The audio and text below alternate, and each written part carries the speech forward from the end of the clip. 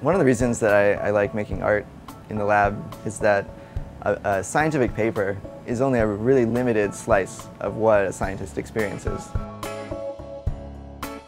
Part of these experiences is seeing really striking things every day.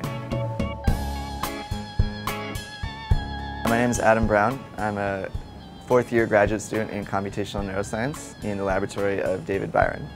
In the Byron lab, we study the neurobiology and behavior of a little worm, which is a nematode called C. elegans. So animals live in a very dynamic world where conditions are constantly changing. So this was the kind of situation that we wanted to impose on C. elegans, put them in an environment where they would need to make quick decisions. And by looking at the biology that underlies this behavior, that gives us really important insight into the evolution of subsets of behavioral circuitry that all animals use. Taking images has been a really important part of my research since the beginning.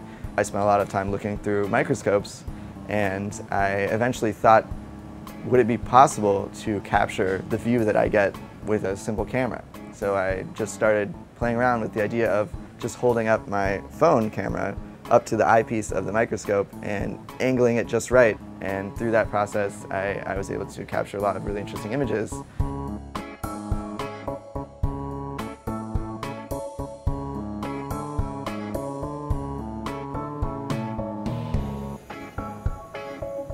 I came into the lab one Saturday morning and was looking at an older plate, and I saw that this very interesting formation of worms had appeared. The worms eat bacteria, so in this case there was one large circular droplet of bacteria on the plate.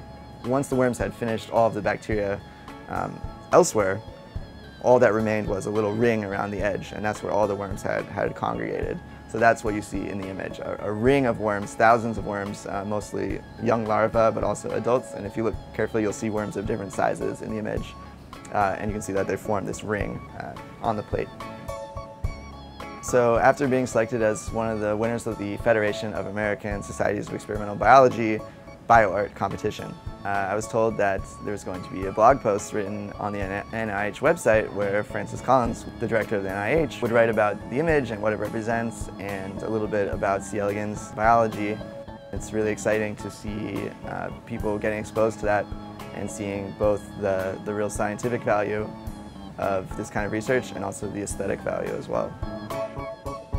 What's next is that we at UChicago are collaborating with students at Northwestern University, and we're putting on a Chicago Science Art Show. So this is going to be a community art show where it's open to the public and people will be able to come in and see these really beautiful prints of striking images, and they'll have the opportunity to see some really great art and also learn a lot of very interesting stuff about science. It's really exciting, and I think it's a good chance that we'll be able to do it again in the future.